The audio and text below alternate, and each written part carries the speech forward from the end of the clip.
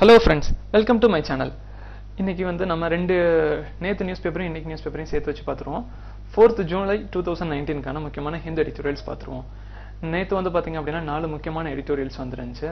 அது எல்லாமே GS1, GS2, GS3 ன்னு சொல்லி தனித்தனியா ஸ்ப்ளிட் ஆகி வந்துருந்துச்சு. இது வந்து GS2 கீழ இந்த ஆர்டிகல் வந்து வருது. ஃபெடரலிசம் அப்படிங்கிற அந்த டாபிக் கீழ வந்து இந்தியன் கான்ஸ்டிடியூஷன் பாலிட்டிக் கீழ ஃபெடரலிசம் கீழ இந்த டாபிக் வருது. எதுக்காக இந்த ஆர்டிகல் எழுதியிருக்காங்க அப்படின்னா பிகாஸ் வந்து மோடிஜி வந்து செகண்ட் டேர்மா வந்திருக்காரு.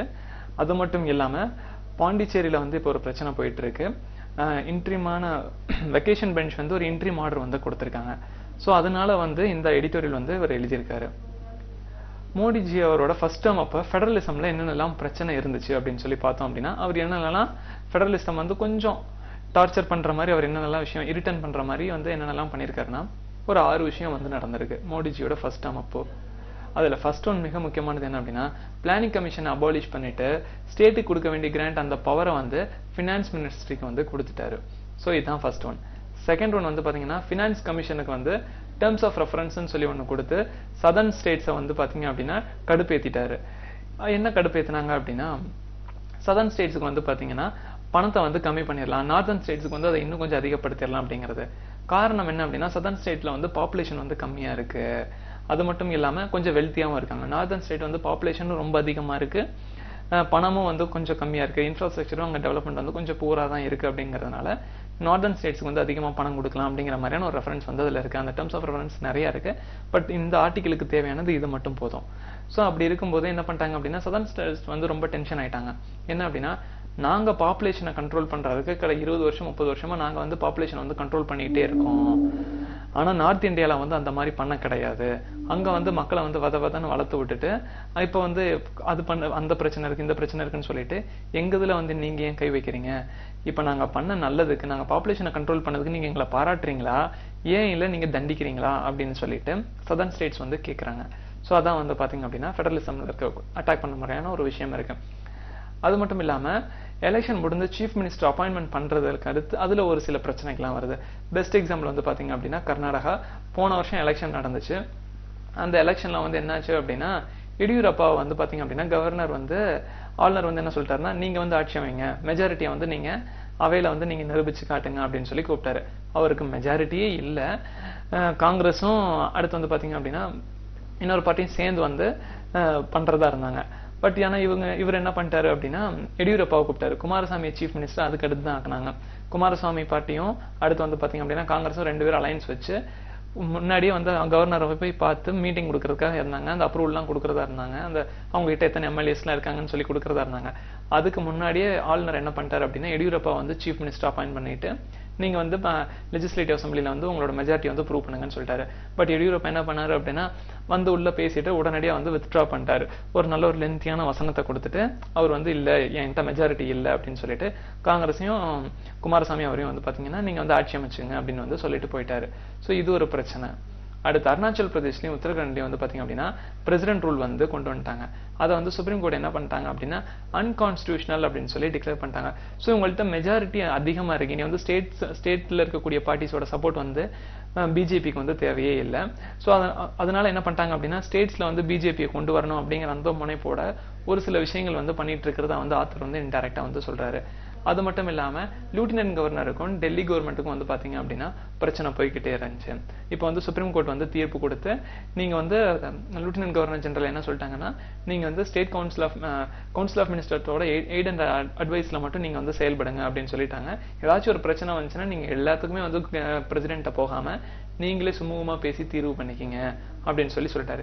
இப்ப பிரசன்ட் கேஸ் வந்து பாத்தீங்க அப்படின்னா பாண்டிச்சேரி கவர்மெண்ட்டுக்கும் லூட்டினன்ட் கவர்னர் ஜெனரல் இருக்கக்கூடிய கிரண் பேடிக்கு இருக்கக்கூடிய இஷ்யூ தான் போயிட்டு இருக்கு. அந்த டசல் போயிட்டு இருக்கு. இப்ப என்னென்ன பிரச்சனை போயிட்டு இருக்கு அப்படின்னு பார்த்தோம் அப்படின்னா கிரண் பேடி வந்து லூட்டினன்ட் கவர்னர் ஜெனரலா வந்து மே 2016 வந்து பிரசிடென்ட் வந்து அப்பாயிண்ட் பண்ணாரு. பட் வந்து என்ன ஆயிடுச்சு அப்படின்னா அவங்க வந்து டே டு டே அஃபேர்ஸ்ல வந்து பாத்தீங்க அப்படின்னா தலையிட்டுட்டே இருக்காங்க. அது மட்டும் இல்லாம யூனியன் கவர்மெண்ட் வந்து பாத்தீங்க அப்படின்னா ஒரு கிளாரிபிகேஷன்ஸும் கொடுத்திருந்தாங்க. சோ இந்த ரெண்டையுமே வந்து பாத்தீங்கன்னா இன்டர்ஃபியர் பண்ணக்கூடாதுன்னு சொல்லிட்டு மெட்ராஸ் ஹைகோர்ட் வந்து அந்த கிளாரிபிகேஷன் வந்து குவாஷ் பண்ணிட்டாங்க. பட் உடனே சென்ட்ரல் கவர்மெண்ட் என்ன பண்ணாங்க அப்படின்னா வெக்கேஷன் பெஞ்சுக்கு வந்து அப்பீல் பண்ணிட்டாங்க. வெக்கேஷன் பெஞ்ச் வந்து ஒரு இன்ட்ரீம் ஆர்டர் வந்து கொடுத்திருந்தாங்க. என்ன ஆர்டர் கொடுத்திருந்தாங்க அப்படின்னா பாண்டிச்சேரி கவர்மெண்ட் வந்து ரெஸ்ட்ரிக்ட் பண்ணியிருக்காங்க. முக்கியமான கீ டிசிஷன்ஸ் வந்து இப்போதைக்கு நீங்க எடுக்க வேண்டாம், கொஞ்சம் வெயிட் பண்ணுங்க, இந்த கேஸ் வந்து மறுபடியும் சுப்ரீம் கோர்ட் வந்ததுக்கு அப்புறம் லீவ் வெக்கேஷன் முடிஞ்சதுக்கு அப்புறம் பண்ணலாம் அப்படின்னு சொல்லிட்டு. ஸோ இப்போ வந்து கேஸ் வந்து நடக்க போகுது. பட் வந்து இப்போ மெட்ராஸ் ஹைகோர்ட் கொடுத்த ஒரு ஸ்டேட்மெண்ட்டை வந்து சென்ட்ரல் கவர்மெண்ட் வந்து சுப்ரீம் கோர்ட் வெக்கேஷன் பெஞ்ச் வந்து கொஞ்சம் ஸ்டே பண்ணி வச்சிருக்காங்க. பட் இந்த மெட்ராஸ் ஹைகோர்ட் பெஞ்சோட பேஸ் எங்க இருக்கு? அவங்க வந்து 2000 குவாஷ் பண்ணாங்க பாத்தீங்களா அந்த கிளாரிபிகேஷனை. எதை வச்சு அந்த கிளாரிபிகேஷனை குவாஷ் பண்ணாங்க அப்படின்னா supreme court decisions, Delhi கவர்மெண்ட்டுக்கும் லூட்டினன்ட் governor ஜெனரலுக்கும் இருக்கக்கூடிய பிரச்சனையில டெல்லி சுப்ரீம் கோர்ட் வந்து ஒரு ஸ்டாண்ட் எடுத்தாங்க இல்லைங்களா, அந்த ஸ்டாண்டை பேஸா வச்சுதான் வந்து மெட்ராஸ் ஹைகோர்ட் வந்து இந்த கிளாரிபிகேஷனை வந்து குவாஷ் பண்ணாங்க. என்ன சொன்னாங்க அப்படின்னா லூட்டினன்ட் கவர்னர் ஜெனரல் வந்து கவுன்சில் ஆஃப் மினிஸ்டரோட எய்ட் அண்ட் அட்வைஸ்ல தான் செயல்படணும் அப்படின்னு சொல்லி இருக்கிறதா ஆத்தர் வந்து சொல்றாரு. ஸோ வந்து இப்போ இந்த வெக்கேஷன் பெஞ்ச் வந்து இந்த சுப்ரீம் கோர்ட்டும் வந்து மேற்கொண்டு இதே மாதிரியான ஒரு தீர்ப்பை தான் கொடுப்பாங்கன்னு சொல்லி எக்ஸ்பெக்ட் பண்றதா ஆத்தர் வந்து சொல்றாரு. டெல்லி கவர்மெண்ட்டுக்கும் பாண்டிச்சேரிக்கு இருக்கக்கூடிய டிஃபரன்ஸ். ஸோ கான்ஸ்டியூஷனல் ப்ரொவிஷன்ஸ் வந்து என்ன கொடுத்துருக்காங்க அப்படின்னா 239AA அப்படின்னு சொல்லி கொடுத்துருக்காங்க. 239A வந்து பாண்டிச்சேரிக்கு கொடுத்துருக்காங்க. பட் டெல்லி வந்து கேபிட்டலா இருந்தா கூட டெல்லியை விட பாண்டிச்சேரிக்கு வந்து அதிக பவர்ஸ் இருக்கு. என்ன பவர் அப்படின்னு கேட்டீங்க அப்படின்னா Delhi கவர்மெண்ட்னால police, public order, land இதுலலாம் வந்து லா வந்து கொண்டு வர முடியாது. பட் பாண்டிச்சேரி நினைச்சாங்க அப்படின்னா Pondicherry government legislative assembly நினைச்சிச்சுன்னா police, public order, லேண்டா இந்த மாதிரியான எல்லா விஷயங்களையும் பண்ணலாம். இன்னும் ஃபர்தரா என்ன சொல்லலாம் அப்படின்னா ஸ்டேட் லிஸ்ட்லயும் சரி, கன்கரண்ட் லிஸ்ட்லயும் சரி, அதுல இருக்கக்கூடிய எல்லா சப்ஜெக்ட்ஸ்லயுமே வந்து லெஜிஸ்லேட்டிவ் அசம்பிளி வந்து லா வந்து கொண்டு வர முடியும். ஸோ இதுதான் முக்கியமான ஒரு விஷயம். அடுத்து ரெண்டாவது என்ன அப்படின்னு பார்த்தோம் அப்படின்னா லூட்டினன்ட் கவர்னர் ஜெனரல் வந்து இண்டிபெண்டா வந்து செயல்பட முடியாது. அதே மாதிரி வந்து பாத்தீங்கன்னா லூட்டினன்ட் ஜெனரல் வந்து ஒரு ஆர்டினன்ஸ் கொண்டு வரலாம் அப்படின்னா எப்போ ஆர்டினன்ஸ் கொண்டு வர முடியும் அப்படின்னு கேட்டீங்க அப்படின்னா லெஜிஸ்லேட்டிவ் அசம்பிளி செஷன்ல இல்லாத போது மட்டும்தான் பண்ண முடியும். அதுவும் பிரசிடென்ட்டோட ப்ரியர் பெர்மிஷன் வேணும், அப்ப மட்டும்தான் வந்து பண்ண முடியும். ஃபோர்த் ஒன் என்ன சொல்றாங்க அப்படின்னா ஏதாச்சும் ஒரு மேட்டர்ல வந்து லூட்டினன்ட் கவர்னர் ஜெனரலுக்கும் ஸ்டேட் அசம்பிளிக்கும் வந்து ஒரு பிரச்சனை போச்சு அப்படின்னா உடனடியாக என்ன பண்ணணும் அப்படின்னா அதை பிரசிடென்ட்டுக்கு வந்து ரெஃபர் பண்ணணும்னு சொல்லி ஒரு கிளாஸ் இருக்கு. அந்த கிளாஸ்ல வந்து சுப்ரீம் கோர்ட் என்ன ஜட்ஜ்மெண்ட் கொடுத்தாங்க அப்படின்னா எனி மேட்டர் அப்படின்னா எல்லா மேட்டரும் கிடையாது, பர்டிகுலரா ஏதாச்சும் ஒரு சில மேட்டர் மட்டும்தான், மீதி விஷயத்த நீங்களே பேசி தீர்த்துக்கணும் அப்படிங்கறதான் வந்து இதெல்லாம் சொல்லியிருக்காங்க. ஸோ சிம்பிளா சொல்லணும்னா இதுல என்ன சொல்லியிருக்காங்க, ஃபெடரலிஸ்ட்டை வந்து ரொம்ப டார்ச்சர் பண்ணிட்டாங்க இதுக்கு முன்னாடி இருக்கக்கூடிய டேர்ம்ல. செகண்ட் டேர்ம்ல என்ன பண்ண போறாங்க அப்படிங்கிற கேள்வி. அடுத்து பாண்டிச்சேரி வந்து என்ன மாதிரியான தீர்ப்பு வரப்போகுது அப்படின்னா சேமான தீர்ப்பு தான் வரப்போகுது. டெல்லிக்கு என்ன தீர்ப்பு கொடுத்தாங்களோ அதே தீர்ப்பு தான் வந்து இதுக்கும் கொடுக்க போறாங்க அப்படின்னு சொல்லியிருக்காங்க. பேஸ் வந்து என்ன அப்படின்னா அந்த கிளாரிபிகேஷன் அவங்க எப்படி குவாஷ் பண்ணியிருக்காங்க அப்படின்னா மெட்ராஸ் ஹைகோர்ட் எதை வச்சு குவாஷ் பண்ணியிருக்காங்க அப்படின்னா சுப்ரீம் கோர்ட் ஆர்டரை வச்சு தான் வந்து அவங்க குவாஷ் பண்ணியிருக்காங்க. மறுபடியும் சுப்ரீம் கோர்ட் வந்து டெல்லி கவர்மெண்ட் மெட்ராஸ் ஹைகோர்ட் இதை வந்து அப்ஹோல்ட் பண்ணிடுவாங்க அப்படின்னு சொல்லி ஆத்தர் வந்து மறைமுகமா சொல்றாரு. அடுத்து செகண்ட் ஆர்டிகல் என்ன அப்படின்னா not a bloodless option for India, அதாவது இந்தியாவுக்கு வந்து ஒரு ஆப்ஷன் வந்து இல்லை அப்படின்னு வந்து சொல்றாங்க. என்ன ஆப்ஷன் இல்லை அப்படின்னு கேட்டீங்க அப்படின்னா ஃபர்ஸ்ட் இந்த ஆர்டிகல் வந்து எதுக்காக எழுதியிருக்காங்க அப்படின்னா ஃபர்ஸ்ட் நியூஸ் வந்து என்ன அப்படின்னா ஈரானுக்கும் யூஎஸ்க்கும் இப்போ வந்துட்டு ஒரு டசல் போயிட்டு இருக்கு. என்ன டசல் அப்படின்னா அமெரிக்காவோட ஒரு ட்ரோனை வந்து ஈரான் மிலிட்டரி வந்து பாத்தீங்க அப்படின்னா அட்டாக் பண்ணிட்டாங்க. அதுக்கு யூஎஸ் வந்து என்ன ரிட்டாலியேட் பண்ணியிருக்காங்க அப்படின்னா ஃபர்ஸ்ட் வந்து வார் நடக்க போது இது ஒரு மேஜரான பிக் மிஸ்டேக் அப்படின்னு சொல்லி யூஎஸ் வந்து ஈரானை வந்து வார்ன் பண்ணாங்க. பட் உடனே எல்லாருமே என்ன நினைச்சாங்க அப்படின்னா ஒரு போர் வரப்போகுது அப்படின்னு நினைச்சாங்க. பட் அந்த வார் எந்த வார் அப்படின்னா பிளட்லெஸ் வார், ரத்தம் இல்லாத ஒரு போர் அப்படிங்கிறாங்க. காரணம் என்ன அப்படின்னா சைபர் அட்டாக் வந்து நடத்திட்டாங்க யூஎஸ் வந்து ஈரானோட மிலிட்டரி எஸ்டாப்ளிஷ்மெண்ட் மேல. அந்த ராக்கெட்டு, மிசைல் இதெல்லாம் கண்ட்ரோல் பண்ணக்கூடிய அந்த பேஸ் மேல வந்து அமெரிக்கா வந்து சைபர் அட்டாக் நடத்திட்டாங்க. இதே மாதிரியான ஆப்ஷன் இதுதான் நியூஸ். பட் இந்த ஆர்டிகல்ல வந்து என்ன டிஸ்கஸ் பண்ணியிருக்காங்க அப்படின்னா யூஎஸ் வந்து ஈரானோட மிலிட்டரி எஸ்டாப்ளிஷ்மெண்ட் வந்து சைபர் அட்டாக் பண்ணியிருக்காங்க. இதே மாதிரியான ஆப்ஷன் பாகிஸ்தான் வந்து நமக்கு டார்ச்சர் பண்ணிக்கிட்டே இருக்காங்க. நான் ஸ்டேட் ஆக்டரும் சரி, ஸ்டேட் ஆக்டரும் சரி, ரெண்டு பேருமே வந்து பாத்தீங்க அப்படின்னா நமக்கு குடைச்சல் கொடுத்துட்டே இருக்காங்க. ஒருவேளை இந்தியாவுக்கு வந்து இந்த பிளட்லெஸ் வார் வந்து ஆப்ஷனா இருக்குமா, நாம வந்து சைபர் அட்டாக் வந்து அவங்க மேல கண்டக்ட் பண்ண முடியுமா அப்படின்னு கேட்டிருக்காங்க. ஸோ அதான் வந்து இந்த இதில் சொல்லியிருக்காங்க. பட் லாஸ்ட் எப்படி முடிக்கிறாங்க அப்படின்னா இந்தியாவுக்கு வந்து ஆப்ஷன் கிடையாது, பாகிஸ்தானோட மிலிட்டரி பேஸ் வந்து நம்மளால அட்டாக் பண்ண முடியாது, சைபர் அட்டாக் பண்ண முடியாது அப்படின்னு சொல்லி சொல்றாங்க. இது வரைக்கும் இந்தியா வந்து எப்படி செயல்பட்டிருக்கு அப்படின்னு சொல்லி சொல்றாரு இந்த ஆர்டிக்கல்ல. என்ன அதாவது கைனடிக் ஆப்ஷன் டு ரிட்டாலியேட், அதாவது நம்ம ரிட்டாலியேட் பண்றதுக்கு என்னென்னலாம் ஆப்ஷன் இருந்துச்சு. பாகிஸ்தானோ இல்லை வந்து பாத்தீங்க அப்படின்னா ஒரு டெரரிஸ்ட் ஆக்டிவிட்டிஸ் வந்து நம்ம மேல நடக்குது அப்படின்னா இந்தியன் கவர்மெண்ட் கையில் என்னென்னலாம் ஆப்ஷன் இருக்குது அப்படின்னு பார்த்தோம் அப்படின்னா ஏர் ஸ்ட்ரைக் பண்ணுற மாதிரி பண்ணுறது, ரெண்டாவது வந்து பார்த்தீங்க அப்படின்னா சர்ஜிக்கல் ஸ்ட்ரைக் பண்ணுறது, அடுத்து நம்ம பார்டருக்குள்ளேயே இருந்துட்டு அங்கே வந்து அவங்க மேலே வந்து அட்டாக் பண்ணுறது, அடுத்து கவர்ட் ஆப்ரேஷன் பண்ணுறது, இல்லை அப்படின்னா பாகிஸ்தான் மேலே ஒரு டிப்ளமேட்டிக் ப்ரெஷரை வந்து இந்தியா வந்து கிரியேட் பண்ணுது.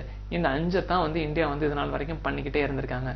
இந்த 5க்கும் ஒரு பேஸ் இருக்கும் பார்த்தீங்களா, அது என்ன பேஸ் அப்படின்னு கேட்டோம் அப்படின்னா இந்த 5ஐயும் கண்டக்ட் பண்ணிட்டு இருக்காங்களே, ஏர் strike, diplomatic pressure, covert operation, ground based surgical strike, இது எல்லாமே எதை பேஸாக வச்சு பண்ணிட்டு இருக்காங்க அப்படின்னா ப்ரீஎம்ஷன் அப்படின்னு சொல்லுவாங்க.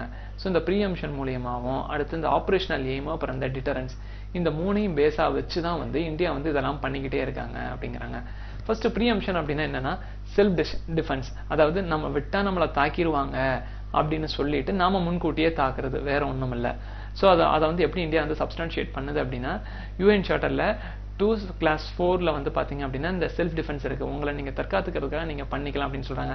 பட் இந்த ப்ரீஎம்ஷனாகவும் சரி, ஆப்ரேஷனல் எய்மாக இருக்கட்டும் சரி, இந்த டிட்டரன்ஸாக இருக்கட்டும் சரி, எல்லாமே நான் ஸ்டேட் ஆக்டர் மூலியமாக தான் வந்து பார்த்துட்டு இருக்கோம். அதாவது டெரரிஸ்ட் ஆக்டிவிட்டிஸ் தான் வந்து பார்த்தீங்க அப்படின்னா நாம வந்து கண்டக்ட் பண்ணி டெரரிஸ்ட் ஆக்டிவிட்டிஸ் நம்ம மேலே நடந்தால் மட்டும்தான் நாம் இதெல்லாம் பண்ணிக்கிட்டு இருக்கோமே தவிர்த்து பாகிஸ்தான் கவர்மெண்ட் பண்றதுக்கு எதிராக வந்து இதை நாமெல்லாம் பண்ண கிடையாது. காரணம் என்ன அப்படின்னா ஆப்ரேஷனல் எய்ம் என்னவா இருக்கும் அப்படின்னா இந்த ஏர் ஸ்ட்ரைக்காக இருக்கட்டும் சரி, டிப்ளமேட்டிக் ப்ரெஷராக இருக்கட்டும் சரி, கவர்ட் ஆப்ரேஷனாக இருக்கட்டும் சரி, இது எல்லாமே எதை பேஸாக வச்சு பண்றோம் அப்படின்னா நான் மிலிட்டரி நேச்சர், பாகிஸ்தான் கவர்மெண்ட்டுக்கு எதிராக பண்ணாம பாகிஸ்தானோட டெரரிஸ்ட் ஆக்டிவிட்டிஸை வந்து நம்ம கண்ட்ரோல் பண்ணணும் அப்படிங்கிறதுக்காக தான் நம்ம பண்றோமே தவிர்த்து பாகிஸ்தான் பீப்புளையோ மிலிட்ரியவோ வந்து நாம வந்து அட்டாக் பண்ண கிடையாது. அது மேல வந்து டிப்ளமேட்டிக் ப்ரெஷரை வந்து நம்ம கிரியேட் பண்ண கிடையாது. ஸோ வந்து என்ன சிம்பிளா என்ன சொல்றாங்க அப்படின்னா நாம பண்றது எல்லாமே அங்கே டெரரிஸ்ட் ஆக்டிவிட்டிஸ் தான் கண்ட்ரோல் பண்றதுக்கு நம்ம இந்த வேலையெல்லாம் பண்ணிட்டு இருக்கோம். இந்த ப்ரீஎம்ஷனையும் சரி, ஆப்ரேஷனல் எய்மையும் சரி, இந்த டிட்டரன்ஸையும் சரி, இந்த 3யுமே வந்து டெரரிஸ்ட் ஆக்டிவிட்டிஸை கண்ட்ரோல் பண்றதுக்கு தான் நம்ம ஒரு ப்ரெஷரை கிரியேட் பண்ணிட்டு இருக்கோமே தவிர பாகிஸ்தான் கவர்மெண்ட்டை நம்ம பண்ண கிடையாது. இன்கேஸ் நாம வந்து மிலிட்ரி பேஸை வந்து அட்டாக் பண்ணோம் அப்படின்னா அது வந்து நான் மிலிட்ரி நேச்சரா இல்லாம என்ன ஆயிரும் அப்படின்னா நான் மிலிட்ரி நேச்சரா இல்லாம மிலிட்ரி நேச்சரா மாறி பாகிஸ்தான்கிட்ட இருந்து கவுண்டர் சைபர் அட்டாக்ஸ் வந்து வர ஆரம்பிச்சிடும். மறுபடியும் இந்த ரீஜன்ல வந்து ஃபர்தர் எஸ்கலேஷன், வார் எஸ்கலேஷன்ஸ் வந்து தூண்டி விட்டுரும் அப்படின்னு சொல்றாரு. ஸோ இதனால வந்து நமக்கு வந்து bloodless ஆப்ஷன் வந்து கிடையாது அப்படின்னு சொல்றாரு. ஆனா பட் என்ன பண்ணலாம் அப்படின்னு சொல்லி சிம்பிளா ஒரே லைன்ல முடிக்கிறாரு. டெரரிஸ்ட் ஆர்கனைசேஷன் வந்து பாத்தீங்க அப்படின்னா இன்டர்நெட்டை வந்து பேஸா வச்சுதான் செயல்பட்டுக்கிட்டு இருக்காங்க. நாம வந்து அந்த பேஸை வந்து அட்டாக் பண்ணலாம். டெரரிஸ்ட் ஆக்டிவிட்டிஸுக்கான முகாந்திரமா இருக்கக்கூடிய டெரரிஸ்டோட அந்த சர்வர்ஸை வந்து நாம வந்து ஹேக் பண்ணி வந்து அட்டாக் பண்ணலாம், சைபர் அட்டாக் வந்து அவங்க மேல நடத்தலாம்னு சொல்லி ஆத்தர் வந்து இந்தியா சொல்றாரு. ஸோ சிம்பிளா என்ன சொல்றாரு அப்படின்னா இந்தியாவுக்கு வந்து பேஸ் வந்து கிடையாது. காரணம் என்னன்னா நாம வந்து எல்லாமே டெரரிஸ்ட் ஆக்டிவிட்டிஸை கண்ட்ரோல் பண்றதுக்கு தான் பண்றோமே தவிர்த்து பாகிஸ்தான் கவர்மெண்ட்டை வந்து டார்கெட் பண்ணல. இன்கேஸ் நம்ம அவங்களோட டார்கெட் பண்ற மாதிரி இருந்துச்சு அப்படின்னா அது மிலிட்டரி நேச்சரா மாறிடும். ஃபர்தரா சைபர் அட்டாக்ஸ் வந்து நாம ஃபேஸ் பண்ண வேண்டியதா இருக்கும். ஃபர்தர் எஸ்கலேஷன் வந்து கிரியேட் பண்ணிடும். ஸோ சிம்பிளா என்ன பண்ணலாம் அப்படின்னா பாகிஸ்தான்ல இருக்கக்கூடிய டெரரிஸ்ட் பேஸோட இன்டர்நெட் பேஸை வந்து நாம வந்து அட்டாக் பண்ணலாம் அப்படின்னு வந்து இந்த ஆர்டிக்கலை வந்து ஆத்தர் சொல்றாரு. அடுத்த தேர்ட் ஆர்டிக்கல் என்ன அப்படின்னா a scheme for farmers that has not reached most farmers அப்படின்னு சொல்றாரு. என்ன அப்படின்னா இந்த நியூஸ் என்ன அப்படின்னா பிரதான் மந்திரி கிசான் சமான் நிதி யோஜனாவோட எக்ஸ்பான்ஷன் வந்து நடந்திருக்கு. ஸோ பர்டிகுலரா ஒரு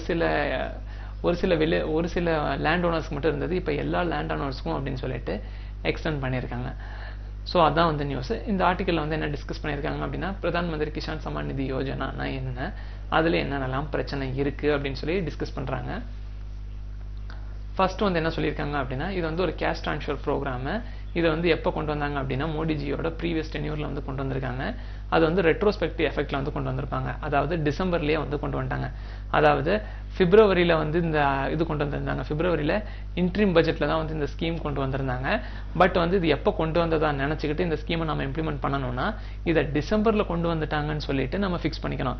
ஆக்சுவலா வந்து பிப்ரவரியில தான் கொண்டு வந்திருக்காங்க. ரெட்ரோஸ்பெக்டிவ் அதோட மீனிங் என்னன்னா பிப்ரவரியில கொண்டு வந்த ஒரு விஷயத்த டிசம்பர்லயே வந்ததா நினைச்சிட்டு டிசம்பர்ல இருந்தே அந்த ப்ராசஸை வந்து இம்ப்ளிமெண்ட் பண்ற மாதிரி பண்றதுதான் வந்து ரெட்ரோஸ்பெக்டிவ் எஃபெக்ட் அப்படிங்கிறது. ஸோ டிசம்பர்ல இருந்தே கொண்டு வந்துட்டாங்க. பிப்ரவரியில இன்ட்ரீம் பட்ஜெட்ல கொண்டு வந்தது, டிசம்பர்ல இருந்தே செயல்பட்டதா வந்து நம்ம நினைச்சிட்டு டிசம்பர் மந்த்ல இருந்தே அதுக்கான ப்ராசஸை வந்து நம்ம கொண்டு வந்துடணும். பிப்ரவரியில டிசம்பர் மந்த்ல என்னென்னலாம் பண்ணணும்னு நினைச்சோமோ அதை வந்து பிப்ரவரி மந்த்லயே கொண்டு வந்துடுறது. சிம்பிளா தான். இதோட ஒரிஜினல் ஆப்ஜெக்டிவ் என்ன அப்படின்னு பாத்தீங்க அப்படின்னா ஃபினான்ஷியல், அதாவது ஸ்மால் மார்ஜினல் ஃபார்மர்ஸோட ஃபினான்ஷியல் நீட்ஸை வந்து பாத்தீங்க அப்படின்னா சப்ளிமெண்ட் பண்றது, அதுதான் அதோட ஒரிஜினல் வந்து ஆப்ஜெக்டிவ். இப்போ என்ன பண்ணியிருக்காங்க அப்படின்னா எல்லா அக்ரிகல்ச்சர் லேண்ட் ஓனர்ஸையும் வந்து பாத்தீங்க அப்படின்னா கொண்டு வந்துட்டோம். அது எல்லா கேட்டகரிஸ்ல இருக்கக்கூடிய ஆட்களையும் கொண்டு வந்துட்டோம். இந்த எக்ஸ்பான்ஷன் ஆன பெனிஃபிட் வந்து இன்னும் ஃபர்தரா 10% இருக்கக்கூடிய ரூரல் லேண்ட் ஹவுஸ்ஹோல்ட்ஸையும் வந்து பாத்தீங்க அப்படின்னா கொண்டு வந்துரும். ஸோ வந்து இது ஃபர்ஸ்ட் இந்த பிரதான் மந்திரி கிசான் சமான் நிதி யோஜனா கீழே வந்து எவ்வளவு பணம் கொடுக்கணும் அப்படின்னா 6,000 rupees வந்து கொடுக்குறோம். இந்த 6,000 rupees வந்து எப்படி கொடுக்குறோம் அப்படின்னா 3 இன்ஸ்டால்மெண்டா 2,000 வந்து நாம கொடுத்துக்கிட்டே இருக்கோம். ஃபர்தரா வந்து இங்க என்ன சொல்லியிருக்காங்க அப்படின்னா இந்த 6,000 அப்படிங்கிறது ஒரு விவசாயி வந்து 10%ல வந்து ஒரு பங்கு அப்படிங்கிற 10ல ஒரு பங்கு, அதாவது விவசாயி 60,000 ரூபாய் செலவழிக்கிறாரு அப்படின்னா அதுல 10ல ஒரு பங்கு வந்து பாத்தீங்க அப்படின்னா 6,000 ரூபாய். அந்த 6,000 ரூபாயை மட்டும்தான் வந்து பாத்தீங்கன்னா 10ல ஒரு பங்கு தான் வந்து அரசாங்கம் வந்து கொடுக்குது. மீதி இருக்கக்கூடிய 9 பங்கையும் வந்து பாத்தீங்க அப்படின்னா அந்த விவசாயி தான் வந்து தீர்மானிச்சுக்கணும் அப்படிங்கிறது தான் இதோட இது ஆப்ஜெக்டிவ். பட் இதுல எரர் அப்படின்னு பார்க்கும்போது என்னென்னலாம் எரர் இருக்கு அப்படின்னு கேட்டீங்க அப்படின்னா ஸ்மால் மார்ஜினல் ஃபார்மர்ஸ் அப்படிங்கும்போது மொத்தம் 125 மில்லியன் ஃபார்மர்ஸ் வந்து இந்த இதுல இருக்காங்க. பட் பெனிஃபிஷியரி லிஸ்ட் அப்படின்னு பார்க்கும்போது வெறும் வந்து பாத்தீங்க அப்படின்னா 40 மில்லியன் பெனிஃபிஷியரிஸ் மட்டும்தான் இருக்காங்க. மீதி இருக்க இது ஜஸ்ட் வந்து பாத்தீங்க அப்படின்னா 31% மட்டும்தான் இருக்காங்க. மீதி 69% வந்து எங்கன்னு பார்த்தோம்னா அது ஒரு கேள்விக்குறி தான் அப்படிங்கிறாங்க. இது ஃபர்ஸ்ட் எரர்ங்கிறாங்க. அடுத்து பெரும்பாலான பேர் வந்து பாத்தீங்க அப்படின்னா பெரும்பாலான ஸ்டேட்ஸ்ல வந்து பாத்தீங்க அப்படின்னா ஃபர்ஸ்ட் இன்ஸ்டால்மெண்ட்டே இன்னும் வாங்காம இருக்காங்க அப்படின்னு சொல்லி ஒரு குத்தம் வந்து ஆத்தர் வந்து சொல்றாரு. அவர் நிறைய டேட்டாஸ் கொடுத்திருக்காரு. குஜராத் ஆந்திரா வந்து பெட்டரா இருக்காங்க. மற்ற ஸ்டேட்ஸ்லாம் வந்து பாத்தீங்க அப்படின்னா அந்த அளவுக்கு இல்ல. பேசிக்கா வந்து அந்த எலெக்ஷன் அவரோட ஸ்டேட் பிரைம் மினிஸ்டரோட ஸ்டேட் அப்படிங்கறதுனால வந்து பாத்தீங்கன்னா அந்த இடத்துல வந்து ஒரு நல்ல ஒரு இன்ஸ்டால்மெண்ட்லாம் கொடுத்துறாங்க. மற்ற ஸ்டேட்ல எல்லாம் வந்து கொடுக்கறது இல்லை அப்படின்னு சொல்லி சொல்றாரு. மூணாவது என்ன அப்படின்னு பாத்தீங்க அப்படின்னா டெனன்ட்ஸ் வந்து இதுல வந்து இன்க்ளூட் பண்ணல அப்படின்னு சொல்லி ஆத்தர் வந்து சொல்றாரு. ஏன்னா அவங்க தான் வந்து பாத்தீங்க அப்படின்னா இதுல வந்து அதிகமா வேலை பார்த்துட்டு இருக்காங்க. குத்தகைதாரர் அப்படிங்கிறவங்க. இப்போ உதாரணத்துக்கு வந்து குத்தகைதாரர்னா யாரு அப்படின்னா இப்போ ஒரு விவசாயி இருக்காரு. அவரோட நிலத்தை வந்து இன்னொருத்தர் ஏ அப்படின்னு சொல்லி ஒரு விவசாயி இருக்காரு. பின்னு சொல்லி ஒருத்தர் இருக்காரு. ஏ தான் வந்து விவசாயி, அவர்கிட்ட தான் இப்ப நிலம் இருக்கு. இவரோட நிலத்தை வந்து இப்ப பி அப்படிங்கிறவர்கிட்ட கொடுத்துட்டாங்க அப்படின்னா இந்த 6,000 ரூபாய் வந்து பாத்தீங்க அப்படின்னா இந்த பிக்கு போகாது, இந்த ஏக்கு மட்டும்தான் போகும். இவர் தான் வந்து பிகாஸ் வந்து அவர் தான் லேண்ட் ஓனர். இவர் வந்து வெறும் குத்தகைதாரர். இவரோட லேண்டை வந்து ஏ அப்படிங்கிறவரோட லேண்டை வந்து பிங்கிறவங்க வாங்கியிருக்கிறாரு. இப்ப அந்த 6,000 ரூபாய் யாருக்கு வரும் அப்படின்னு பாத்தீங்க அப்படின்னா ஏக்கு தான் வருமே தவிர்த்து பி அப்படிங்கிற அவருக்கு இந்த பணம் வந்து வராது அப்படின்னு சொல்லி சொல்றாங்க. ஸோ அவங்கள தான் டெனன்ட்ஸ் வந்து பிகாஸ் வந்து இப்போ ஒருத்தர் வந்து இப்போ ஏ அப்படிங்கிறவர் யாரா இருப்பாரு அப்படின்னா ஒரு டீச்சரா இருப்பாரு, இல்ல ஒரு போலீஸா இருப்பாரு, இல்ல அப்படின்னா ஒரு லாயரா இருப்பாருன்னு வச்சுங்க. அவர்கிட்ட பரம்பரையா ஒரு நிலம் இருக்கு. இப்போ ஒரு போலீஸ்காரர் வந்து பாத்தீங்க அப்படின்னா விவசாயத்தை வந்து பண்ணிட்டு இருக்க முடியுமா? 24/7 வந்து அவர் வேலை பார்த்துட்டு இருப்பாரு. அவர் வந்து எப்படி வந்து விவசாயத்தை வந்து ஊழுக முடியும்? ஸோ யாராவது இந்த நிலத்தையும் சும்மா வச்சிருப்பானே கொண்டு போய் வந்து பாத்தீங்க அப்படின்னா யாராச்சும் 3வது மனுஷன்ட்ட கொடுத்தோம் அப்படின்னா தெரிஞ்சவன்ட்ட கொடுத்தோம் அப்படின்னா அவன் அந்த நிலத்தை வந்து உழுது விவசாயம் பார்த்துட்டு இருப்பான். அந்த விவசாயத்தை அந்த நிலத்தை அவர்கிட்ட கொடுத்ததுக்கு அவருக்கு ஒரு லம்பான ஒரு அமௌண்ட் வந்து கொடுப்பாரு. ஸோ அந்த கணக்குல வந்து பார்த்தோம் அப்படின்னா 6,000 ரூபாய் வந்து இந்த போலீஸ்காரருக்கு தான் வரும். ஒரு எக்ஸாம்பிளுக்கு நான் சொல்றேன். இந்த ஏ அப்படிங்கிற ஒரு பர்சனுக்கு தான் வருமே தவிர்த்து பிங்கிற பர்சனுக்கு வந்து வராது. அடுத்து ஃபோர்த் ஒன் வந்து பாத்தீங்க அப்படின்னா ஃபினான்ஷியல் கெப்பாசிட்டி. 6,000 ரூபாய் கொடுக்குறேங்கிறாரு. கிட்டத்தட்ட 40 மில்லியன் மக்கள்கிட்ட 6,000 வந்து போட்டு பாருங்க. வரக்கூடிய பணத்தை வந்து யாரு கொடுப்பாங்க அப்படிங்கிற ஒரு கேள்வி இருக்கு. இதை கவர்மெண்ட் வந்து பண்ண முடியுமா? இன்கேஸ் வந்து இதை பின்னாடியே வித்ட்ரா பண்ணிட்டாங்க அப்படின்னா பல பெரிய கஷ்டங்கள் வந்துடும். மேற்கொண்டு இந்த ஃபினான்ஷியல் கெப்பாசிட்டியை வந்து எப்படி அட்ஜஸ்ட் பண்ணணும் அப்படின்னு கேட்டீங்க அப்படின்னா மற்ற சப்சிடிஸ்க்கு வந்து நிறைய பணம் கொடுக்குறாங்க. இரிகேஷன், ஃபெர்டிலைசர், லொட்டு லொசுகன் இந்த மாதிரி எல்லாத்துக்குமே கொடுத்துக்கிட்டே இருக்காங்க. பட் இந்த எல்லாத்தையும் கொடுக்கறது வந்து ஒரு சில பேருக்கு கையில வந்து சேரும், ஒரு சில பேருக்கு சேராது. ஸோ இதை எல்லாத்தையுமே கிளப் பண்ணி ஒரு விவசாயத்துக்குன்னு சொல்லி ஒரு அமௌண்ட் வந்து ஸ்பெண்ட் பண்ணா நல்லா இருக்கும் அப்படின்னு சொல்லி ஆத்தர் வந்து சிம்பிளா சொல்றாரு. ஸோ இதுதான். அடுத்து ஃபோர்த் ஆர்டிகல் வந்து அப்படிங்கும்போது இந்த நியூஸ் வந்து எதுக்காக வந்திருக்கு அப்படின்னா பட்ஜெட்காக வந்து பாத்தீங்க அப்படின்னா இந்த ஆர்டிகல் வந்து எழுதியிருக்காங்க. இந்தியாவோட பிரசன்ட் ப்ராப்ளம். ஸோ இந்த ப்ராப்ளம் அப்படிங்கிறது எல்லாமே நமக்கு முன்னாடி தெரிஞ்சது. ப்ரீவியஸ் எடிட்டோரியல்ஸ் வந்து நீங்க ஃபாலோ பண்ணிட்டு வந்துட்டு இருந்தீங்க அப்படின்னா எக்கனாமி ஆர்டிகல்ஸ் எல்லாத்தையுமே நம்ம போட்டிருப்போம். ஸோ அந்த ஆர்டிகல்ஸ் நீங்க பார்த்துருந்தீங்க அப்படின்னா இந்த பிரசன்ட் ப்ராப்ளம்ஸை நம்ம முன்னாடி இன் டீட்டெயிலாக வந்து கவர் பண்ணியிருக்கோம். ஜிடிபி வந்து குறைஞ்சிருச்சு, ஆட்டோமொபைல்ஸோட சேல்ஸ் வந்து ரொம்ப குறைஞ்சிருச்சு, ரியல் எஸ்டேட் கன்ஸ்ட்ரக்ஷன்ஸ் தான் வந்து பாத்தீங்க அப்படின்னா இந்தியாவுக்கு வந்து ஒரு பேக் போன். பிகாஸ் வந்து லேபர் மார்க்கெட்டை வந்து இது நல்லா வந்து கிரியேட் பண்ணிக்கிட்டே இருக்கு. நாட்டில் நிறைய இடங்கள்ல கன்ஸ்ட்ரக்ஷன்ஸ் நடந்துகிட்டே இருக்கு. அது எல்லாத்துக்குமே வந்து பாத்தீங்க அப்படின்னா ஒர்க்கர்ஸ் வந்து தேவைப்படுறாங்க. ஸோ இது வந்து ஒரு நல்ல ஒரு மிகப்பெரிய ஒரு என்வரான்மெண்ட் இந்த ரியல் எஸ்டேட்டும் கன்ஸ்ட்ரக்ஷன்ஸும். இப்போ அதுவும் வந்து பாத்தீங்க அப்படின்னா நலிவடைஞ்சிருச்சு அப்படிங்கிறாங்க. அடுத்து 2 வீலர்ஸ், அடுத்து கன்சியூமர் டியூரபிள் மேனுஃபேக்சர்ஸும் வந்து பாத்தீங்க அப்படின்னா குறைஞ்சிக்கிட்டே இருக்காங்க. எந்த ஏரியா அப்படின்னு பாத்தீங்க அப்படின்னா ரூரல்ல வந்து ரொம்ப கம்மியா இருந்துச்சு. கன்சியூமர் டியூரபிள்ஸ் அப்படின்னா டே டு டே லைஃப்ல யூஸ் பண்றது. ஸோ இந்த மெட்டீரியல்ஸோட இது எல்லா கன்சம்ஷனும் வந்து இப்போ குறைஞ்சிருச்சு. ஜிடிபி குறைஞ்சு போச்சு, ஆட்டோமொபைல்ஸோட சேல்ஸ் வந்து குறைஞ்சிருச்சு, ரியல் எஸ்டேட் ஒர்க்கர்ஸ் வந்து டவுன் ஆயிடுச்சு, கன்ஸ்ட்ரக்ஷன் டவுன் ஆயிடுச்சு. ஸோ இப்போ கன்ஸ்ட்ரக்ஷன் டவுன் ஆயிடுச்சு அப்படின்னா அதில் வேலை பார்க்குறவங்கலாம் எந்த வேலைக்கு போவாங்க? இப்போ சித்தால் வேலைக்கு போனவங்க என்ன மறுபடியும் என்ன விவசாயத்துக்காக போக முடியும்? ஸோ அவங்க அவங்களுடைய கேள்விக்குறி திண்டாட்டம், ஸோ அவங்களுடைய லைஃப் குறி இப்போ கேள்விக்குறியாக மாறிடுச்சு, கொஞ்சம் திண்டாட்டத்தில் போகுது அப்படிங்கிற ஒரு பிரச்சனையை ஆத்தர் சொல்கிறாரு. 2 வீலர்ஸும் பைக்கும் குறைஞ்சிருச்சு, கன்சியூமர் டியூரபிள்ஸும் குறைஞ்சிருச்சு, அன்றாட வாழ்க்கைக்கே பணம் இல்லை அப்படின்னா அப்போ மக்கள் கையில் பார்த்தீங்க அப்படின்னா பணம் கிடையாமல் போயிருச்சு, பணம் கம்மியாகிட்டே இருக்கு. இப்போ இருந்த மக்கள்கிட்ட இருந்த பணத்தை விட பணம் இன்னும் கம்மியாகிக்கிட்டே இருக்கு அப்படின்னு சொல்லி ஆத்தர் சொல்கிறாரு. ஸோ இதெல்லாமே எப்படி சரி கட்ட முடியும் அப்படின்னு பார்த்தீங்க அப்படின்னா ஆஃப் பேலன்ஸ் பட்ஜெட்டிங் அப்படின்னு சொல்லுவாங்க. அதாவது பட்ஜெட் இருக்கும், அந்த பட்ஜெட்டில் இதெல்லாம் இல்லாமல் தனியாக பண்ணுற மாதிரி அப்படின்னு சொல்கிறாங்க. ஃபர்ஸ்ட் ஒன் என்ன சொல்றாரு அப்படின்னா டிஸ்இன்வெஸ்ட்மெண்ட் பண்ணிருங்க அப்படின்னு சொல்றாரு. பப்ளிக் செக்டர் அண்டர்டேக்கிங்ஸ் இருக்கும் பாத்தீங்களா, அதை டிஸ்இன்வெஸ்ட்மெண்ட் பண்றது. கவர்மெண்ட் அதில் இன்வெஸ்ட்மெண்ட் பண்ணாம மூணாவதா ஒரு ஆளுக்கு அதை குத்தகைக்கு விட்டுற மாதிரி, அதை அவங்க பார்த்துட்டு அந்த பணத்தை இவங்க கவர்மெண்ட் வாய்க்கும். அப்போ கவர்மெண்ட் பணம் நிறைய கிடைக்கும் அப்படிங்கிறாங்க.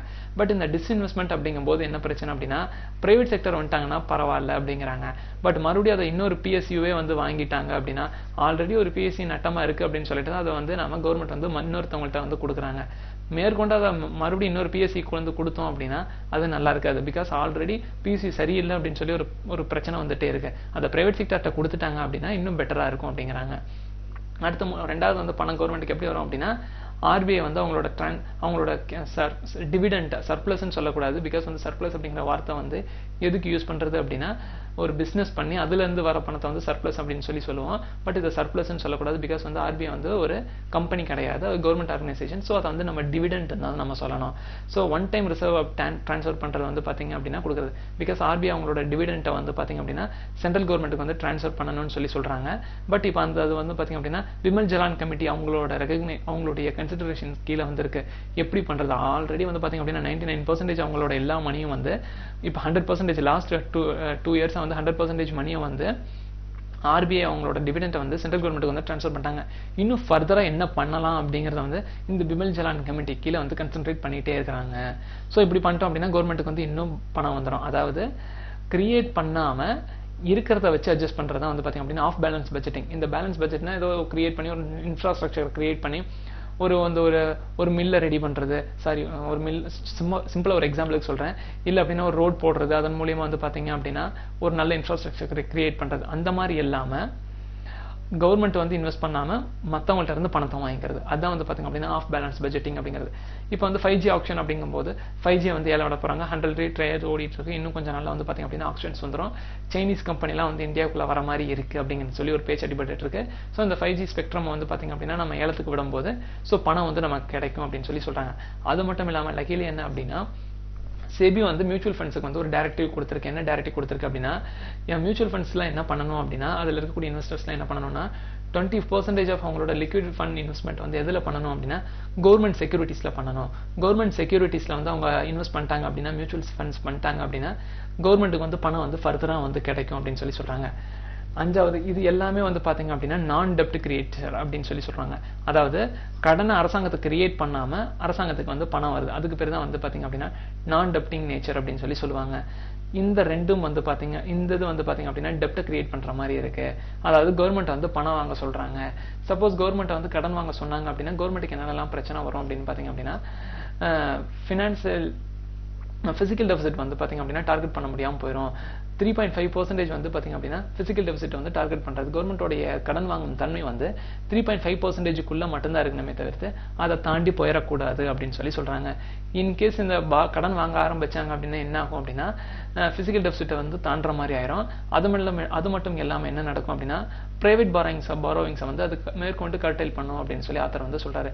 காரணம் என்ன அப்படின்னா இப்ப பேங்க் கிட்ட பணம் இருக்கு, பிசிக்கல் டெபிசிட்டை பிரீச் பண்றாங்கன்னா என்னன்னா மறுபடியும் ஃபர்தரா செக்யூரிட்டிஸ் அவங்க கொடுக்கறது, கடன் வாங்குறது இந்த மாதிரி பண்ணாங்கன்னா பேங்க் கிட்ட இருக்கக்கூடிய பணம் கவர்மெண்ட் கிட்ட போயிடும். அப்படி கவர்மெண்ட் கிட்ட போயிடுச்சுன்னா பிரைவேட் பாரோவர்ஸ் யார்கிட்ட போய் கடன் வாங்க மறுபடியும் பேங்க் கிட்ட தானே போனோம், பேங்க் கிட்ட பணம் இல்லாம போயிடும் அப்படின்னு சிம்பிளா சொல்றாங்க. அது மட்டும் இல்லாம பிசிக்கல் டெபிசிட்டை டார்கெட் பண்றதும் ஒரு சில பிரச்சனை எல்லாம் இருக்கு அப்படின்னு சொல்லிட்டு இருக்காங்க. அடுத்து ஆறாவது என்ன சொல்றாங்க அப்படின்னா டாக்ஸை வந்து கட் பண்ணிடுங்க. பிகாஸ் வந்து டாக்ஸை வந்து நம்ம கட் பண்ணிட்டோம் அப்படின்னம்னா மக்கள் கிட்ட வந்து பணம் வந்து கையில் இருக்கும் அப்படின்னு சொல்றாங்க. அது மட்டும் இல்லாமல் ஐடி ஸ்லாபையும் வந்து ஐடி இன்கம் டாக்ஸையும் வந்து பார்த்தீங்க அப்படின்னா கொஞ்சம் கண்ட்ரோல் பண்ணுங்க. இவ்வளோ பெர்சன்டேஜ் இருந்துச்சுன்னா பணம் கட்டணும் அப்படிங்கிறோம் இல்லையா? ஸோ அதை வந்து கொஞ்சம் இன்னும் கம்மி பண்ணிட்டீங்க அப்படின்னா மக்கள் கையில் வந்து பணம் இருக்கும். இது எல்லாம் பண்ணுச்சு அப்படின்னா இது எல்லாத்தையும் நம்ம பண்ணோம் அப்படின்னா பீப்புளோட கன்சம்ஷனை வந்து நாம இன்க்ரீஸ் பண்ண முடியும் அப்படின்னு சொல்றாரு. ஸோ இதான் வந்து இந்த ஆர்டிக்கல் வந்து டிஸ்கஸ் பண்ணியிருக்காங்க. ரொம்ப பெரிய ஆர்டிக்கல். பட் அதோட ஜிஸ்ட் வந்து யூபிஎஸ்சிக்கு நமக்கு தேவையானது இது மட்டும்தான். ஸோ 4th ஜூலை 2019க்கான முக்கியமான ஹிந்து எடிட்டோரியல்ஸ் இதுதான். நெக்ஸ்ட் வந்து பார்த்தீங்க அப்படின்னா டுடே நியூஸ்ல வந்து பார்த்தீங்க அப்படின்னா ஒரு ஹிந்து எடிட்டோரியல் இன்னைக்கு வந்து ரொம்ப மேஜரான ஒரு எடிட்டோரியல் வந்து ஒன்னே தான் இருக்கு. பிகாஸ் வந்து எக்கனாமிக் சர்வே அப்படிங்க போகிறோம். அந்த எக்கனாமிக் சர்வேல பற்றி ஒரு ஆர்டிக்கல் எழுதியிருக்காங்க. அது வந்து பார்த்தீங்க அப்படின்னா அந்த அளவு நம்ம யூபிஎஸ்சிக்கு ரொம்ப தேவையில்லாத ஒன்று தான். அது ரொம்ப டூ டெக்னிக்கல்னு சொல்ல முடியாது. அது தேவையில்லை அந்த அளவுக்கு. அது டெக்னிக்கலாகவும் இல்லை. பட் வந்து அது நமக்கு தேவையில்லை யூபிஎஸ்சியை பொறுத்த வரைக்கும். இன்னைக்கு பொறுத்த வரைக்கும் ஒரே ஒரு ஆர்டிக்கல் மட்டும்தான் முக்கியமான ஆர்டிக்கல். த எக்ஸ்பேண்டிங் இந்தியா ஷேர் இன் குளோபல் ஸ்பேஸ் எக்கானமி அப்படிங்கிறாங்க. அதை வந்து பார்த்தீங்க அப்படின்னா ஸ்பேஸ் ரிசர்ச் பற்றி வந்து டிஸ்கஸ் பண்ணியிருக்காங்க இந்த இதில். என்ன அப்படின்னு கேட்டிங்க அப்படின்னா இந்த ஆர்டிக்கலோட கிரக்ஸ் அப்படின்னு பார்த்தோம் அப்படின்னா சிம்பிளாக என்ன சொல்லியிருக்காங்கன்னா ஸோ அதாவது ஃபர்ஸ்ட் என்ன இதோட கிரக்ஸ் அப்படிங்கும்போது இதில் என்னெல்லாம் டிஸ்கஸ் பண்ணியிருக்காங்க அப்படின்னா இஸ்ரோ வந்து இப்போ எப்படி ஃபங்க்ஷன் ஆகிட்டு இருக்கு அப்படின்னு சொல்றாங்க. அவங்க நல்லா நம்ம நாட்டுக்காக இன்னும் நல்லா ஃபோக்கஸ் பண்ணி நல்லா நிறைய ஹெல்ப் பண்ணிட்டு இருக்காங்களா அப்படிங்கிறதெல்லாம் சொல்லி இதில் டிஸ்கஸ் பண்ணிட்டு இருக்காங்க. அதோட பட்ஜெட்லாம் என்ன அப்படின்னு சொல்லிட்டு அதான் வந்து இந்த டிமாண்ட் அண்ட் சப்ளை. அடுத்து இஸ்ரோ வந்து இதனால் வரைக்கும் என்னெல்லாம் ஃபோக்கஸ் பண்ணியிருக்காங்க அப்படிங்கிறாங்க. அடுத்து ஜஸ்ட் இது ஜென்ரலான ஒரு விஷயத்தை பற்றி டிஸ்கஸ் பண்ணியிருக்காங்க. அடுத்து 4வது வந்து பார்த்தீங்க அப்படின்னா என்னெல்லாம் பண்ணலாம் அப்படிங்கிறத வந்து இந்த இதில் டிஸ்கஸ் பண்ணியிருக்காங்க. இதோட கிரக்ஸ் இதுதான். ஃபர்ஸ்ட் ஆனுவல் பட்ஜெட் அப்படிங்கும்போது 6000 crore இருந்தது. இப்போ 10,000 crore மாறிடுச்சு. அதாவது 1.45 பில்லியன் US டாலர்ல வந்து இப்போ நம்ம இந்தியன் கவர்மெண்ட் வந்து இஸ்ரோல வந்து ஸ்பேஸ்ல வந்து இன்வெஸ்ட் பண்ணிட்டு இருக்கோம். பட் இந்த 6000 crore இருந்து 10,000 crore வந்தா கூட நாம என்ன பண்றோம் அப்படின்னா இஸ்ரோவோட சப்ளை வந்து டிமாண்டை விட கம்மியா தான் வந்து இருக்கு. இன்னும் வந்து இஸ்ரோ வந்து இன்னும் நல்லா சூப்பரா ஃபங்க்ஷன் ஆகணும் அப்படின்னு சொல்லி எப்பயே ஃபங்க்ஷன் ஆயிட்டு இருக்காங்க. பட் அந்த ஃபங்க்ஷன் வந்து அந்த டிமாண்ட் வந்து பத்தல. டிமாண்டுக்கு தேவையான சப்ளையை வந்து இஸ்ரோ வந்து கொடுக்கல அப்படின்னு வந்து சொல்றாங்க. ஸோ என்ன முக்கியமா என்ன சொல்றாரு அப்படின்னா பிரைவேட் செக்டர் இன்வெஸ்ட்மெண்ட் வந்து ரொம்ப குரூஷியலா இருக்கு. ஸோ இந்த பிரைவேட் செக்டர் இன்வெஸ்ட்மெண்ட் வந்து நம்ம வந்து ஸ்பேஸ் இண்டஸ்ட்ரிக்குள்ள கொண்டு வரணும். அதை அவங்களை கண்ட்ரோல் பண்றதுக்கு தனியாக ஒரு லெஜிஸ்லேஷன் வந்து கொண்டு வரணும் அப்படின்னு சொல்றாங்க. 2017ல ஒரு லெஜிஸ்லேஷன் கொண்டு வந்தாங்க ஸ்பேஸ் ஆக்டிவிட்டிஸ் பில் அப்படின்னு சொல்லிட்டு. பட் அது வந்து லேப்ஸ் ஆயிருச்சுன்னு சொல்லி ஆத்தர் வந்து சொல்றாரு. இதனால் வரைக்கும் இஸ்ரோ வந்து எதெல்லாம் ஃபோக்கஸ் பண்ணியிருக்கு அப்படின்னா ஒரு 3 ஏரியா வந்து ஃபோக்கஸ் பண்ணியிருக்காங்க. ஃபர்ஸ்ட் ஒன் என்ன அப்படின்னு பார்த்தீங்க அப்படின்னா டெலிகம்யூனிகேஷன்ஸ். அதாவது வந்து ப்ராட்காஸ்டிங், இந்த டிவி பார்க்குறது, இன்ஃப்ராஸ்ட்ரக்சர் தேவையானது இது எல்லாத்தையுமே வந்து பார்த்தீங்க அப்படின்னா பண்ணிகிட்டே இருந்திருக்காங்க. இன்சாட் ஜிசாட் மூலிமா பண்ணியிருக்காங்க. சிக்னல் வாங்குறது இந்த மாதிரி. ஸோ அதை வந்து அது மட்டும் இல்லாமல் டிசாஸ்டர் மேனேஜ்மெண்ட்டு, சர்ச் பண்ணுறது, ரெஸ்கியூ சர்வீஸ். ஸோ இது எல்லாமே வந்து பார்த்தீங்க அப்படின்னா இந்த சேட்டலைட் கம்யூனிகேஷன் மூலிமா பண்ணிக்கிட்டு இருந்திருக்காங்க. அது ஒரு ஃபோக்கஸாக அவங்களோட பிரைம் ஏரியாவாக வந்து இருந்திருக்கு. செகண்ட் வந்து என்ன அப்படின்னு பார்த்தீங்க அப்படின்னா எர்த் அப்சர்வேஷன் சேட்டலைட் அப்படின்னு சொல்லி பார்த்துருக்காங்க. அடுத்து எர்த் அப்சர்வேஷன் அப்படின்னா வெதர் ஃபோர்காஸ்ட் பண்ணுறது, டிசாஸ்டர் மேனேஜ்மெண்ட் பண்ணுறது, அடுத்து natural resource, agriculture, water shed, land resource, forestry management. So இந்த மாதிரி எர்த்துக்கு தேவையான ஒரு விஷயங்களை வந்து அதுக்கு தேவையான சேட்டலைட்ஸை வந்து அனுப்பிட்டு இருந்திருக்காங்க. அடுத்து மேப்பிங், பிளானிங். ஸோ இந்த மாதிரியான விஷயங்களை வந்து இஸ்ரோ வந்து பார்த்துட்டு இருந்தாங்க. அடுத்து தேர்ட் ஏரியா அப்படின்னு பார்க்கும்போது வந்து பார்த்தீங்க அப்படின்னா சேட்டலைட் எய்டட் நேவிகேஷன். அதாவது வந்து ஜிபிஎஸ் வந்து வச்சு பண்ணிட்டு இருக்காங்க. இப்போ இந்த ஜிபிஎஸ் மூலிமா நம்ம என்ன பண்ணலாம் அப்படின்னா நம்மளோட பார்டருக்கு அந்த சைடும் கூட 1500 கிலோமீட்டர் வந்து நம்ம கவர் பண்ண முடியும். ஸோ அந்த அளவுக்கு இஸ்ரோ வந்து ஃபோக்கஸ் பண்ணி வச்சிருக்காங்க. ஸோ சிம்பிளாக என்ன சொல்லலாம் அப்படின்னா இப்போ ஸ்பேஸ் இண்டஸ்ட்ரியோட வேல்யூ வந்து பார்த்தீங்க அப்படின்னா 350 பில்லியன் வந்து US டாலர் வந்து ஸ்பேஸ் இண்டஸ்ட்ரியோட வேல்யூவா இருக்கு. 2025ல இது 550 பில்லியன் US டாலராக வந்து மாறிடும். பட் இந்தியாவோட வேல்யூ என்னன்னு பார்த்தீங்க அப்படின்னா 7 பில்லியன் மட்டும்தான். ஜஸ்ட் வந்து பார்த்தீங்க அப்படின்னா இந்த 350 பில்லியன்ல வந்து 2% மட்டும்தான் இருக்கு. ஸோ வந்து இந்தியா வந்து இன்னும் ஃபர்தராக வந்து ஃபோக்கஸ் பண்ணணும்னு சொல்லி ஆத்தர் வந்து சொல்றாரு. ஸோ பிரைவேட் இன்வெஸ்ட்மெண்ட் வந்து கொண்டு வரணும் அப்படின்னு சொல்லிட்டோம். அதுக்கு வந்து இந்தியன் கவர்மெண்ட்லாம் என்ன பண்ணணும் அப்படின்னு கேட்டிங்க அப்படின்னா நியூ ஸ்பேஸை வந்து ஸ்டார்ட் பண்ணணும் அப்படின்னு ஸ்டார்ட் அப் வந்து கொண்டு வரணும் அப்படிங்கிறாங்க. இந்த ஸ்டார்ட் அப்லாம் எதில் ஃபோக்கஸ்டாக இருக்கணும்னு பார்த்தீங்க அப்படின்னா டிஜிட்டல் இந்தியாவில் இருக்கணும், ஸ்டார்ட் அப் இந்தியாவில் இருக்கணும், ஸ்கில் இந்தியாவில் இருக்கணும், அடுத்து வந்து ஸ்மார்ட் சிட்டிஸ் மிஷனு. ஸோ இந்த மாதிரியான விஷயங்களை வந்து இந்த ஸ்பேஸ் இண்டஸ்ட்ரி வந்து பிரைவேட் ஸ்பேஸ் இண்டஸ்ட்ரீஸ் வந்து இதில் வந்து ஃபோக்கஸ் பண்ணணும் அப்படின்னு வந்து சொல்கிறாரு. அடுத்து ரூல்ஸ் அண்ட் ரெகுலேஷன்ஸ் வந்து ரொம்ப முக்கியம். பட் இந்த ரூல்ஸ் அண்ட் ரெகுலேஷன்ஸ் எந்த மாதிரி இருக்கும் அப்படின்னா பிரைவேட் செக்டரை வந்து உள்ளே கொண்டு வர மாதிரி இருக்கணுமே இருக்கணுமே தவிர்த்து ஐயோ இந்த ரெகுலேஷன்ஸ்லாம் பார்த்துட்டு பிரைவேட் செக்டர்ஸ் வந்து பயந்து ஓடாமல் இருக்கணும் அப்படிங்கிறாங்க. பிகாஸ் வந்து என்ன அப்படின்னா 1997 இருக்கக்கூடிய ஒரு பாலிசி 2001 இருந்த ஒரு பாலிசி மறுபடியும் அது 2011 ஒரு அமெண்ட்மெண்ட் பண்ணாங்க. இந்த ரெண்டு பாலிசியுமே வந்து என்னவா இருந்துச்சு அப்படின்னா பிரைவேட் செக்டர் வந்து துண்டக்கானம் துணியக்கானம் திருச்சி ஓடுற மாதிரி தான் இருக்கே தவிர்த்து அது வந்து இந்தியன் கவர்மெண்ட் அவங்க வந்து ஸ்பேஸ் இண்டஸ்ட்ரியில ஒரு இன்வால்மெண்ட்டாக அவங்கள பண்ண வர வைக்கணும் அப்படின்லாம் வந்து கிடையாது. இப்போ 2017 டிராஃப்ட் பில்லும் எந்த மாதிரி இருக்கு அப்படின்னா இஸ்ரோவோட டாமினன்ட் வந்து அதிகமாக இருக்கும். அவங்களே ஆப்ரேட்டராக இருப்பாங்க, லைசன்ஸராக இருக்காங்க, ரூல் மேக்கராக இருக்காங்க, சர்வீஸ் ப்ரொவைடராக இருக்காங்க. ஸோ இந்த மாதிரி எல்லாமே அவங்களே பார்த்துட்டு இருக்கும்போது பிரைவேட் செக்டர் என்னடா இது நாம ஏன்டா இதுக்குள்ள வரணும் அப்படிங்கிற ஒரு எண்ணத்தை வந்து கிரியேட் பண்ணுது அப்படிங்கிற மாதிரி ஆத்தர் வந்து சொல்றாரு. ஸோ பிரைவேட் செக்டரை வந்து உள்ள கொண்டு வரணும்னா அவங்களுக்கு வந்து ஈஸியா இருக்கணும், அந்த ஒர்க் வந்து ஃப்ரெண்ட்லி நேச்சரா இருக்கணும் அப்படின்னு சொல்லி ஆத்தர் வந்து சொல்றாரு. இப்போ அடுத்து வந்து பாத்தீங்க அப்படின்னா உலக லெவலில் வந்து ஸ்மால் சேட்டலைட்டை வந்து பாத்தீங்க அப்படின்னா அனுப்பிட்டே இருக்காங்க. அதுக்கு வந்து PSLV GSLV இந்த மாதிரி அனுப்பாம ஸ்மால் சேட்டலைட் அப்படிங்கும்போது அதுக்கு தகுந்த மாதிரி ஸ்மால் SSLV அப்படின்னு சொல்லிட்டு ஸ்மால் சேட்டலைட் லான்ச் வெஹிக்கிள் அப்படின்னு சொல்லி ஒன்று ரெடியா பண்ணணும் அப்படின்னு சொல்லி ஆத்தர் வந்து சொல்றாரு. பிகாஸ் வந்து கமர்ஷியல் பர்பஸ்க்காக மற்ற கண்ட்ரிஸ்ல வந்து இந்த லான்ச் வெஹிக்கிள் அனுப்புறதுக்கு PSLV நாம அனுப்புறதுக்கு பதில் இந்த SSLV வந்து நம்ம அனுப்பிச்சோம் அப்படின்னா அது இன்னும் வந்து இந்தியாவுக்கு வந்து பெட்டரா பெனிஃபிஷியலா இருக்கும் அப்படின்னு சொல்லி ஆத்தர் வந்து சொல்றாரு. ஃபோர்த் ஒன்று என்ன சொல்றாரு அப்படின்னா இஸ்ரோ வந்து பாத்தீங்க அப்படின்னா வில்லேஜ் ரிசோர்ஸ் சென்டரை வந்து ஆரம்பிச்சிருக்காங்க. லோக்கல் பஞ்சாயத்தோடையும் லோக்கல் இருக்கக்கூடிய NGOஸோடையும் மிங்கிள் ஆகி இந்த வில்லேஜ் ரிசோர்ஸ் சென்டரை வந்து ஆரம்பிச்சிருக்காங்க. இது வரைக்கும் பாத்தீங்க அப்படின்னா 460 பைலட் ப்ராஜெக்ட்ஸ் வந்து இந்தியன் கவர்மெண்ட் இந்தியாவுக்குள்ள வந்து போயிட்டு இருக்கு. இந்த மாதிரி போயிட்டோம் அப்படின்னா கிராமப்புறங்கள்ல இருந்து இளைஞர்களை வந்து இந்த ஸ்பேஸ் இண்டஸ்ட்ரீஸ் வந்து கொண்டு வரலாம் அப்படிங்கிறது அதோட நேச்சர். ஸோ இதுக்கும் சொல்லி ஒரு லெஜிஸ்லேஷன் வந்து தேவை அப்படின்னு சொல்லி சொல்றாரு. இப்போ மினிஸ்ட்ரி ஆஃப் டிஃபென்ஸ் வந்து என்ன பண்ணிருக்காங்க அப்படின்னா டிஃபென்ஸ் ஸ்பேஸ் ஏஜென்சின்னு சொல்லிட்டு அவங்க இதுல ஒரு ஆரம்பிச்சிருக்காங்க. அது மட்டும் இல்லாம டிஃபென்ஸ் ஸ்பேஸ் ஆர்கனைசேஷன் அப்படிங்கிறதையும் வந்து பாத்தீங்க அப்படின்னா செட்டிங் பண்ணியிருக்காங்க. ஸோ இது எல்லாமே வந்து பாத்தீங்க அப்படின்னா ஒரு ஸ்பேஸ் இண்டஸ்ட்ரியில் இருக்கக்கூடிய ஒரு வளர்ச்சி. இது எல்லாத்தையும் நம்ம ப்ராப்பரா பண்றதுக்கு ஒரு லெஜிஸ்லேஷன் தேவை அப்படின்னு சொல்லி ஆத்தர் வந்து சொல்றாரு. ஸோ வந்து இன்னைக்கு ஆர்டிகல் இவ்வளவுதான் ஃப்ரெண்ட்ஸ்.